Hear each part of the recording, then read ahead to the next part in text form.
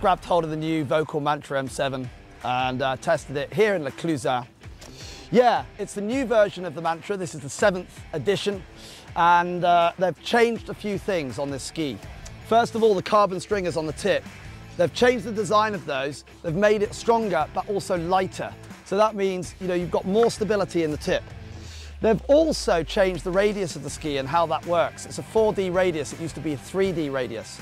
And basically what that means through the ski is that you have different radiuses running through the ski. I'm not going to go into all the detail about that, but it basically means you can change between short radius and long radius turns pretty easily. There's a Titanal frame that runs around the ski. It's not a full plate. It runs around the outside. That reinforces the edges, keeps the ski strong and stiff, but also still gives it that playfulness, that lightness that you want. It's a poplar and beech wood core that runs right the way through the ski. And what Volkl do is they make sure that all of that wood comes from within 100 kilometers of the Volkl factory in southern Germany. So that's pretty cool. How does it ski? Well, for me, I'm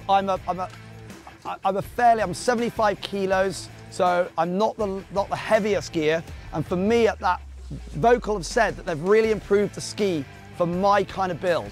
So if you're a lighter skier and you want something really responsive and also stable, I think the Mantra is a really, really good option now. I loved it. I absolutely loved it. I skied it on soft snow, slightly deep snow, and on piste, and through a few moguls as well.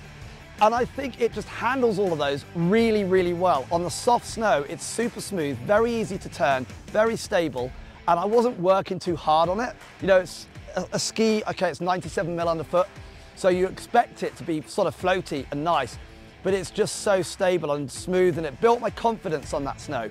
If you're a skier that's sort of aspiring to get into off-piste skiing a little bit more, I would say the Mantra is a great option because it is easy to ski on. It's also very user-friendly on piste as well. Just put it on its edge, it turns really nicely, it carves a great turn. Okay, it's not too zippy, it's not like if you're doing short radius turns all day, it might not be the ski for you. But on the medium to long radius turns, it's just really smooth and really, really stable.